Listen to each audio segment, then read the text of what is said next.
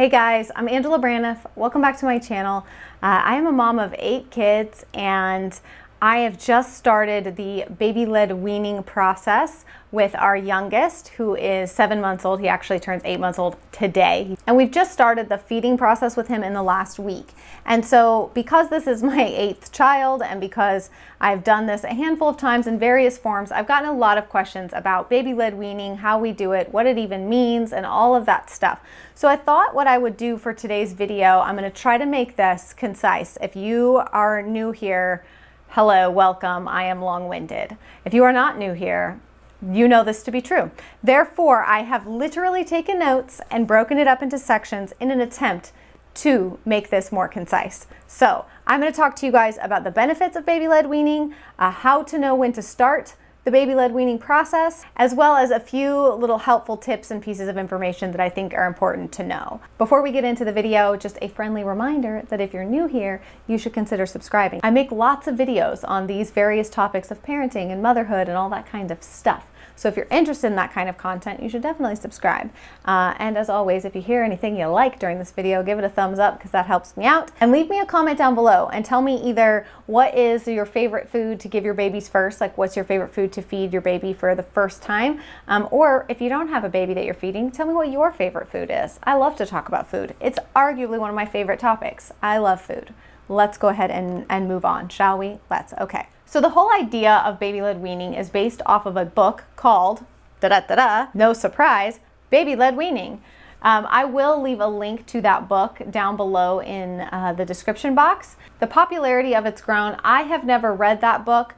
I just sort of based my baby-led weaning off of advice from other moms and just off of some research and stuff like that. And again, like I said, moms who'd gone before me, if you will, who had done it and shared with me what worked and what didn't. If you are the type that likes to have all the information, then perhaps you might want to pick up that book.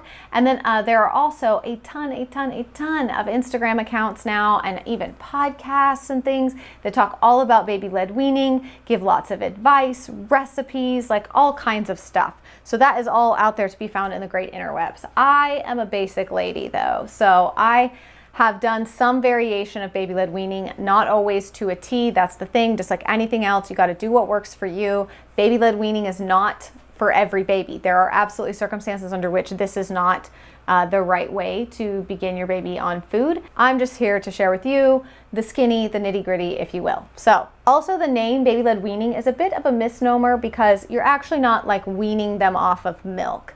It's really, you're still giving them formula or breast milk, whichever way you are satiating your baby milk-wise, you're still doing that. This is just supplementation to that as they begin to slowly reduce their milk intake later. But really in the beginning, this is just getting them used to foods and eating and all of that. It is not meant to be their main source of nutrition. That still comes from breast milk or formula, whatever that may be. So let's talk about a few of the benefits of baby-led weaning. There has been lots of research about this, lots of experts who have all kinds of abbreviations and such after their names that are far smarter than I have researched and provided all of this information for us to know some of the benefits. But some of the most notable benefits are helping babies to really improve their fine motor development, fine motor skills. Through this process of feeding themselves, it's supporting all kinds of development that's happening in their brain and things like hand-eye coordination, their pincher grasp, their chewing skills, their ability to smash something up, move it to the back of their mouth, swallow, all that kind of stuff. We've also found that for our kids that we've followed more closely to like traditional baby-led weaning,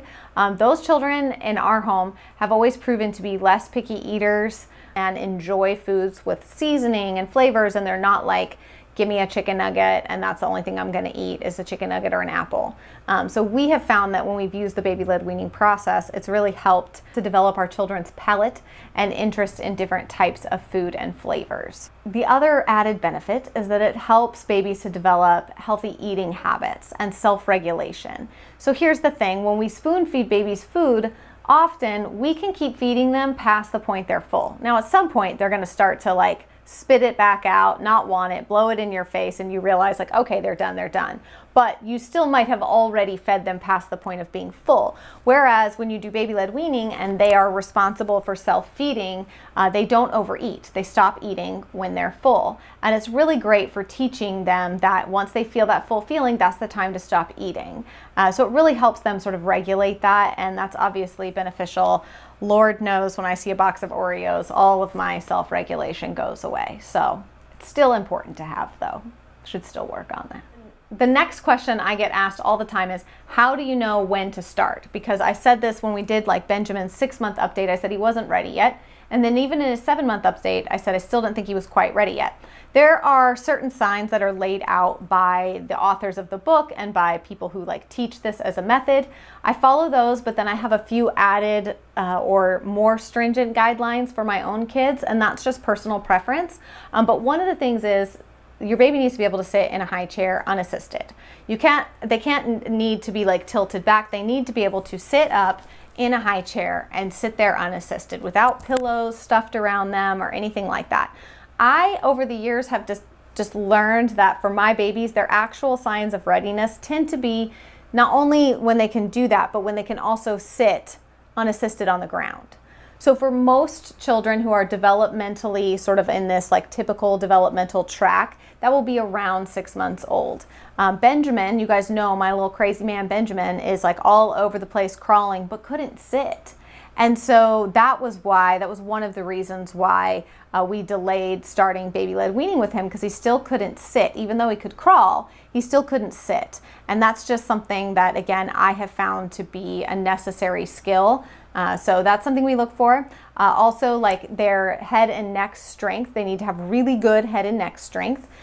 This is very important because you do not want to do anything that's going to, you don't want to start feeding them before they're ready, because all you're going to do is cause a lot of choking, gagging, and other things that are going to stress you out, and potentially be dangerous for the baby. So for us, that is obviously very important, and per the guidelines for the experts, it's also important. So I'm not an expert, but I'm just telling you. And then the next thing they say is their ability to move food sort of back into their mouth, like from the front to the back to swallow. That's obviously kind of hard to know if you haven't fed them anything yet.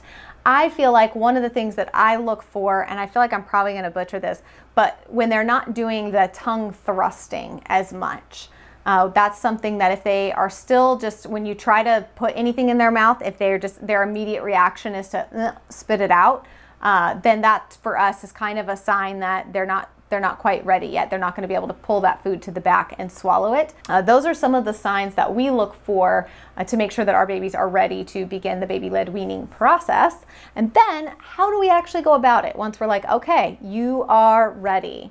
Now, we have done everything from my daughter Shelby, who is 11 and healthy as can be, her first foray into eating was at the Cracker Barrel. She had green beans and mashed potatoes, and I just put them on a plate in front of her, and she picked them up and ate them. And she was 6 months old, and that was her first food. Now, you really should begin with one single food at a time, one ingredient of food at a time. That is really important for being able to determine if your child has any allergies. If you feed them some kind of pasta casserole or something that has 12 ingredients, maybe they're allergic to something, some spice or something in there, and you're gonna have a really hard time deducing what it is they're allergic to. So it's really, I have always found, and I feel like most pediatricians recommend this too, whether you're doing purees or baby-led weaning, one ingredient at a time. Keep it simple. I like to start with things like avocados, sweet potatoes, zucchini, squash, pasta, broccoli. Now here's the other thing, and this is the thing that I think really freaks people out, is when people talk about baby-led weaning, or when you see pictures, like you see a baby, like 8-month-old baby, holding a drumstick, right? Like a turkey leg from the Renaissance fair. That's an exaggeration, but you know what I'm saying. And you're like, what? I mean, what? I'm feeding my baby like oatmeal. Why do you give your baby a turkey leg? Here's the thing. Babies will regulate the size of the bite that they take. And one of the things that we neglect sometimes as parents to recognize is that at this age, when they're starting to eat, they usually don't have this ability yet. They can't pick up a piece of food and put it into their mouths. They palm everything like a bear, right? They palm it. And so we like to give our kids things that can be cut into long strips. things that they're able to pick it up, hold it, and take bites off of it. They are less likely to choke taking a bite of chicken themselves off of a chicken leg than if you cut up tiny cubes of chicken and that cube of chicken just happens to be the exact right size to stick in their throat. So it's actually interesting because we have this tendency to want to like chop everything up, but for babies to learn that regulation and the correct bite size and everything, they do a pretty good job of it. They do a pretty good job of it. So things like broccoli, the other thing is you need to make this food soft. So don't give your baby, I don't feel like I should have to say this, but maybe like a raw piece of broccoli. That's not what I'm talking about. Steaming food, making it really soft so that when you pick up the food, you can squish it and feel it like squishing in between your fingers. And you know it will be easy for them to like smash it up in their mouth and chew it and swallow it. Babies don't need teeth to start eating. I feel like I should have said that probably earlier because a lot of people, that's again something people are like, well, they don't have any teeth. How can they eat a piece of chicken? They can eat a piece of chicken, believe it or not. But hold off on chicken. Start with something smaller than that, but or simpler than that, not smaller, simpler. But like broccoli, a broccoli floret, if you will. They can hold that in their hand like this and gnaw on it. I mean, here's the thing, again, you don't want to ever leave them alone with any of these foods. Like you should be right there watching the whole time that they're doing this. So if for some reason your baby is a overly aggressive eater, has a very large mouth or something and stuffs the whole broccoli floret in their mouth, that is problematic.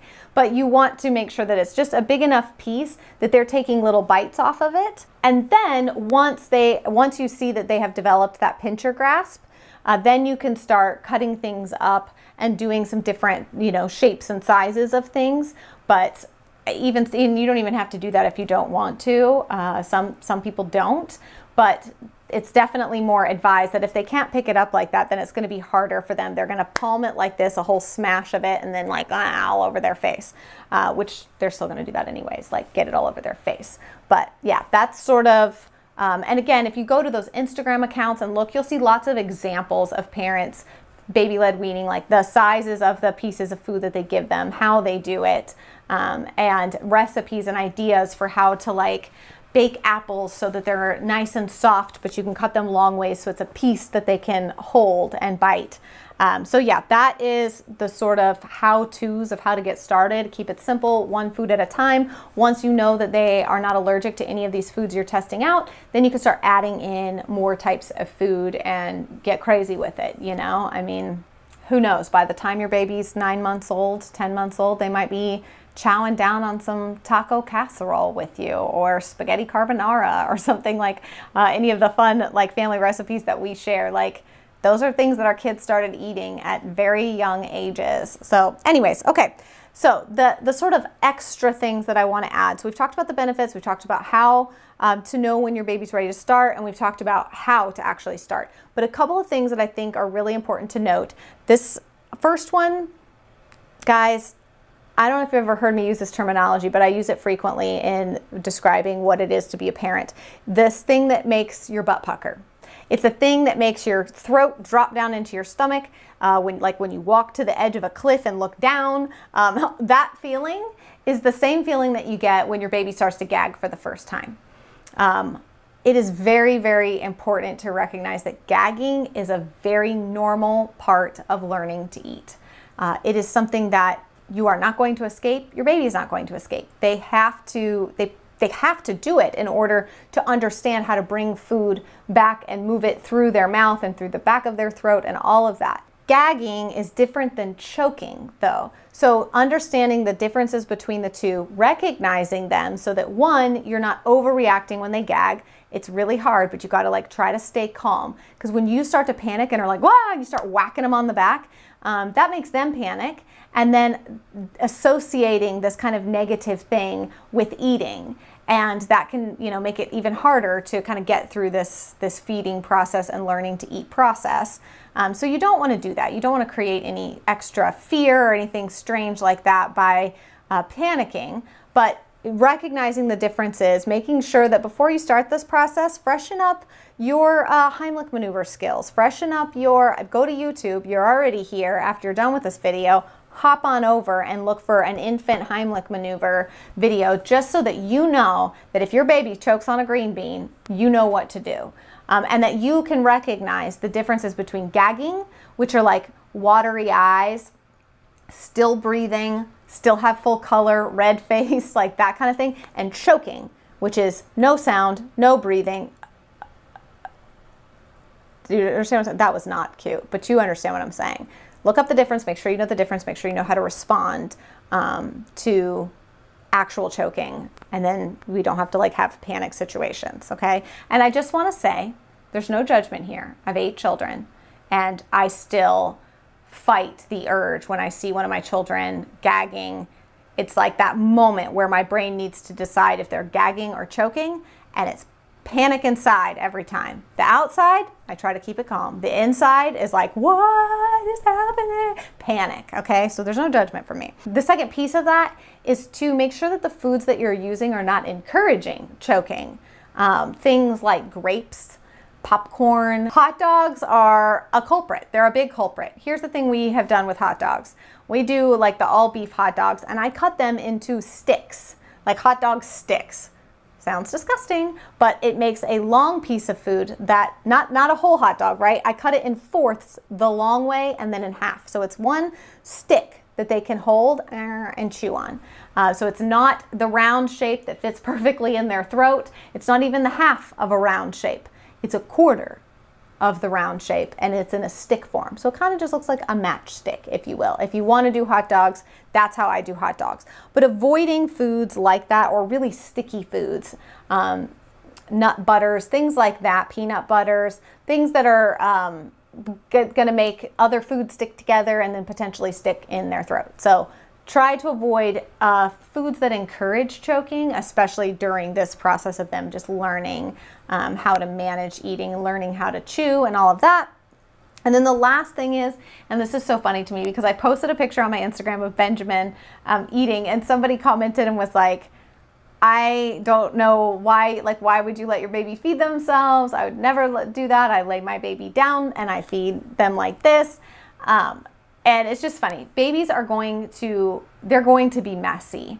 That is part of how they learn. It's obnoxious to us who really wants to live in a very like clean and tidy environment all the time, but babies getting messy and learning as they eat, like that's part of how their brain figures it all out. It's part of how they learn, use all their senses. They smell things, they get different textures, they figure out how to hold something that's slippery and all that kind of stuff.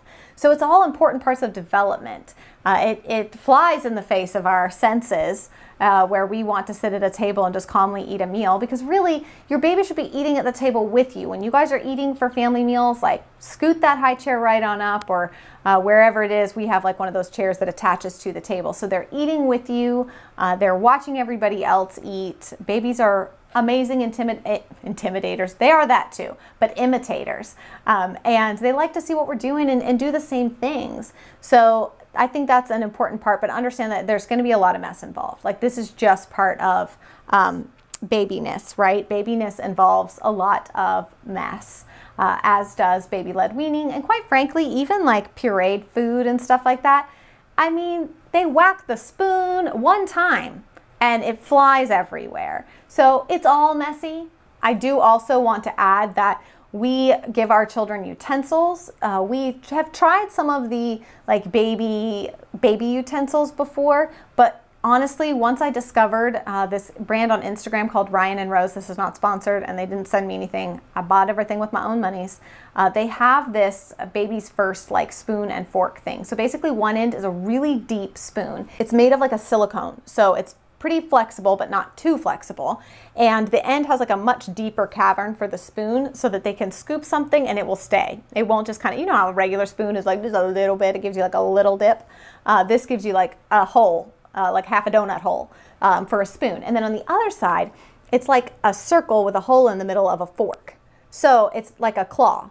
except it's not like the annoying claw that you pay $1 to get a stuffed animal and you can never get anything out. This is an actual, like, pick something up, trap it inside, and then they can eat it. So it helps get them used to that, like, stab something, put it in your mouth, scoop something, put it in your mouth, all the things they need to do with utensils to learn to use them properly. So I think that's a fantastic product. I will link it down below. By now, I got that a couple years ago, so by now I'm sure there's competition and lots of others, although maybe she patented the design and no one has stolen it from her. But I will link hers. Feel free to look yourself for other items, but I really love their products. All right, guys, that's it. That's everything I got for baby-led weaning. Hopefully you found this helpful. If you are interested in the baby-led weaning process, I just wanted to share a little bit of my insights. This video was nowhere near as short as I wanted it to be. I got nothing to say. I had a lot of notes. I don't have any excuse for myself. I am what I am. I'm going to accept someday that I just have a lot to say about these topics. But that's it for this video. If you enjoyed it, thumbs up, subscribe if you're new. Tell me down below what you like to eat, what you like to feed your baby, all of the things. And I will see you guys again very soon. Bye.